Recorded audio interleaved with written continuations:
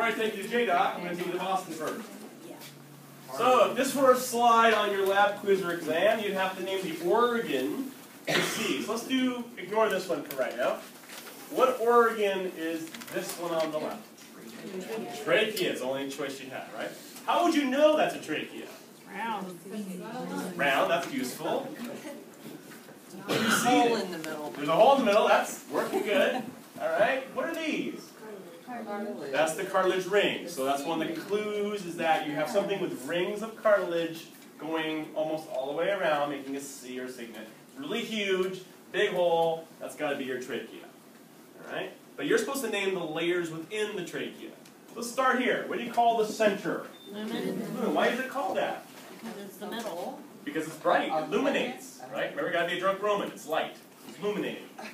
What do you call the layer right here, the dark layer, that is touching the lumen? Mucosa, because mucosal touches the edge. So what would you call everything below the mucosa? Submucosa, because it's below. What do you call the very outside you can barely see here? Adventitia. So there's 4 layers, basically. You have lumen, which I guess isn't a layer. Mucosa, submucosa, adventitia. So if you learn them in that order, it makes some sense. So you can go lumen, mucosa, submucosa, and adventitia. But wait, there's more. Because you're supposed to know what's in each layer. So we use the Boston, then I'll go out to JDOC. So there's a close-up of a trachea. So, white space, what is that? Lumen. These cells here, what layer are they in? No, that's the tissue they are. What layer are they in? Mucosa. What tissue are they, say ye? PCC. Pseudostratified ciliate columnar epithelial tissue, right? So the organ is the trachea, the layer is the mucosa, the tissue is the PCC. Right? So the mucosal layer is pseudostratified ciliate columnar. So then, what layer is this? Submucosa. Let's find some things in there. Oh, these look neat. What are they? Seromucous glands. Very good, because they make watery snot, which is seromucus. They're in the submucosa. Here's their tubing that they'd use to dump it on your surface. Those are the seromucous glands, also called submucosal glands. So are those connected to the goblet cells then? Or No, they should come out as a duct, but the goblet cells serve a similar purpose. Right, okay. But they're just different locations. Okay. You okay in our submucosa or seromucous glands? Okay? So then let's zoom out again. So wait a minute, so where are the goblet cells then? They would be up in the PCC. I thought those So circular things? right here. Oh. There's one there. I'll get you a close-up. Hold on. You okay on those layers so far? Okay, smarties. Let's make you hurt. No, thank you. So, if I had this picture and wanted to find a trachealis muscle, where would I go?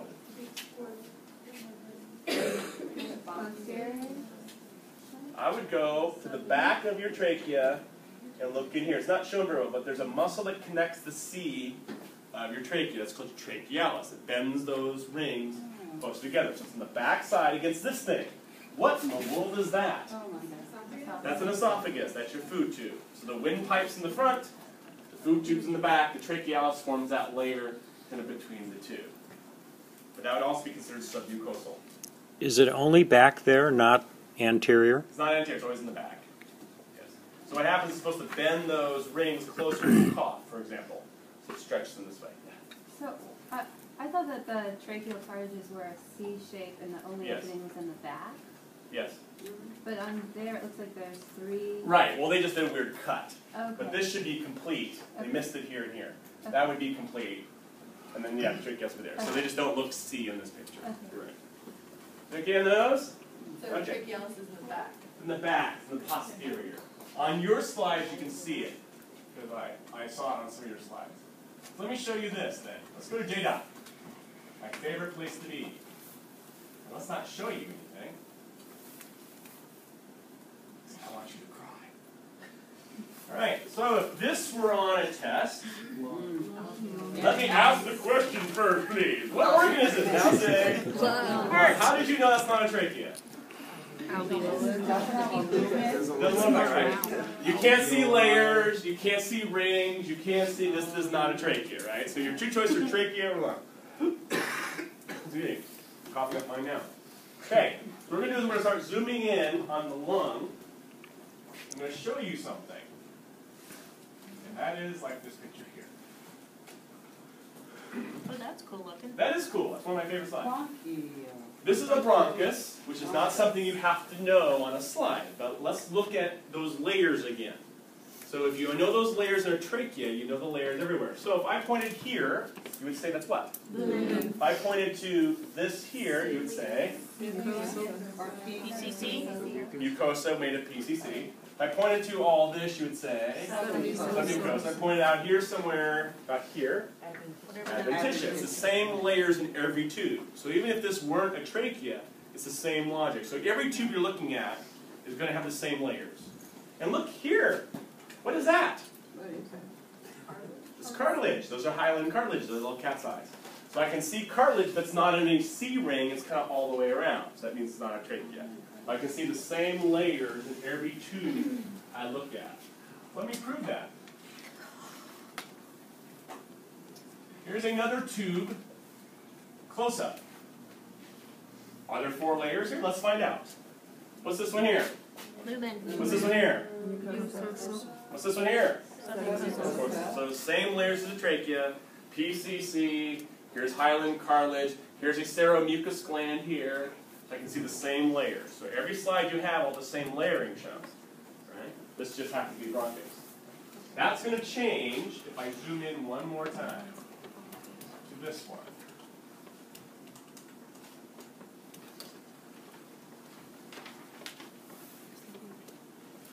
Alright, that thing on the top. What is that? Lumen. It's not a trachea, nope. It's a bronchiole, not a bronchus. Bronchiole. How do I know that's not a trachea or a bronchus? What's it missing? No cartilage. There's no cartilage. So when I'm in dark ages, when I went to college, I learned that once you lose the cartilage, you are by definition a bronchiole. Because bronchus means I have cartilage. So on a test, I would say, hey, I don't see any cartilage around that tube. That must be a bronchiole. That's how I would interpret that. There's some debate on that. But you're supposed to see what you have instead, which is this red line. What is that red line that wasn't in the other one, but is in this one? That was in 231, that line. Smooth muscle, which tells you these things can do what if they have smooth muscle in them? They can contract and change, right? The trachea can't really, but these ones can. So you can have bronchioles that change size. The bronchiole would still be a tube, you still have a lumen, you still have a mucosa, you still have a submucosa, you just don't have cartilage in it. You're just getting smaller. Make sense? Yeah. It says cartilage plate, but Yes. it's the bronchiole. There are bronchioles formally that have a chunk of cartilage but not a ring. And so they call them a plated bronchiole, which I would never bring up on a slide. Because I don't agree with that definition. Right. Well, let's keep going. That's my bronchiole. That's the tube that gets me into the next batch. So prepare your mind, body, and soul for this next one. This is one of my favorite slides ever. Makes me drool. Just hurting up to here. All right. So we're going to look at this thing here versus this thing here. It's all one tube from the side. But what do you notice different about here and here? Dark layer. Darker layer. What about the layer? Maybe it has Does the one on the left look a little thicker? Yeah. Okay, so these are both bronchioles. These are tubes getting in my lungs. But this one is thick. This one is thin. Oh, wait, there's blood there. Oh, the blood's way over here. What did we learn about smokers? What happens when you smoke? And what happens when it's thick? It gets brittle. It starts cracking. Brittle, cracks, and doesn't exchange. So, we call this one here a terminal bronchiole, because you're going to die. Right? Yeah. And then this one is a respiratory bronchiole because it's thin enough that I can get gases to cross this membrane. So this side will respire, this one will not, but there's still a bronchiole. They're just different types of bronchioles. So a respiratory bronchiole is the thinnest kind because you can get gases to exchange or respire. Right? So that gives you a difference you're supposed to know. If you go back in your objectives, you're supposed to know the respiratory zone versus the conduction zone. What does respiratory zone mean? Gas exchange. So you are in the respiratory zone starting about here, that way. So this side just moves air. Therefore, what zone is that one? Conducting zone, because all I'm doing is moving air in and out of your lungs and not having it go between the blood and out. Yes? Just be clear, 'cause you mentioned something Yes. about the smoker. That's not damage, though. That's not damage, that's normal. Same concept, though. So the thicker the tube, the less exchange. Yes? Does all that tissue that's around, all that alveolar stuff, is Yep. on the left side though, is that gonna Yep. die? No, it's fine, because there's other tubes coming around that's just not in the slide. Right. But this is a terminal bronchiole, it's thicker, conductive. This is a respiratory bronchiole, it's thinner and respiratory. Makes sense? But still bronchiole, still a tube with no cartilage. But then what you're supposed to name are the alveolar stuff. Oh, good lord. Okay. Give me a second here. And I gotta zoom in on this one. Alright. So, if I point to some round open space, like here, or there, what have I pointed to? Alveolar. Alveoli or alveolus would be fine, an air sac. Okay, now the problem is there's other words that deal with that one. So let me show you a picture. Give me just a second to find it on Boston site.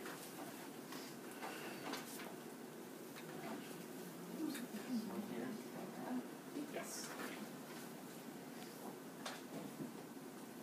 This is a labeled diagram basically of what I just showed you.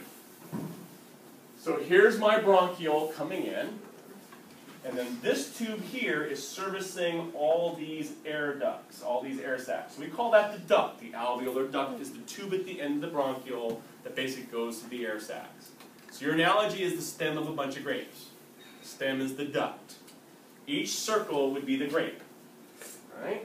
So this respiratory bronchiole gets really, really thin and vanishes and becomes an alveolar duct to serve all these alveoli. Yes? Can we see that in contrast with the terminal bronchiole and the Sure, not easily though. I don't think there's a slide that shows all three. On this one, this over here, I would argue would be terminal here. And then respiratory would begin about here to here, then duct would be there. Okay, so terminal also applies to the closed end in the Yes. duct, as Yep. well as the thicker lining because Yes. it's not conducting. Just depends Or where I you mean, cut if it. it's not exchanging. Right. So I would argue, if this were my test, I have a bronchiole here and an alveolar duct kind of there because this opens into the alveoli like here, here, here. So what's the sac then? Then let's do a sac. Sac is a bizarre concept, but it does work. Let me show you a sac in this context. Should be this one. Yes. So here we have the same kind of concept. So we got some big bronchiole over here. Here's more bronchiole here. Thinner, thinner, thinner. Hey, this tubing is really thin. In fact, it's gone. And it's servicing these alveoli. So what is from about here to here? What would you call that? That'd be like a duct. Each circle is an alveolus. But look here. Here's a cul-de-sac. We got a bunch of grapes all in a circle. Notice the wording on cul-de what? Sac. That's a sac. An alveolar sac is a dead end of each alveolar duct. Here, here, here, here, here. Those are sacs. So the end of the alveolar duct. Okay? So the duct becomes a sac, which leads to alveoli. Yes? But the duct is distinct from the respiratory zone, or? The duct would be included in the respiratory zone Okay. because it's also exchanging. Could you show on there the difference between the bronchioles, the terminal bronchioles, the respiratory bronchioles? The respiratory. This would be a terminal bronchiole, I would argue, at least down to here. Respiratory bronchiole would be about from here to here. It's really short in this picture. And this would be a duct from here all the way down. These would be sacs here, here, and here. Okay? So I'm going to draw you a bad picture, because I'm such a good artiste, helping you between sac, duct, and respiratory stuff. So, bear with me. This seems to work in yours best. Alright. I'm going to draw a bronchiole there. Okay? And I'm going to take that and do something like this out of it. And these ones, I'll have little circles near them. So if these are tubes that have circles on them, what kind of tube am I trying to draw? Alveolar ducts.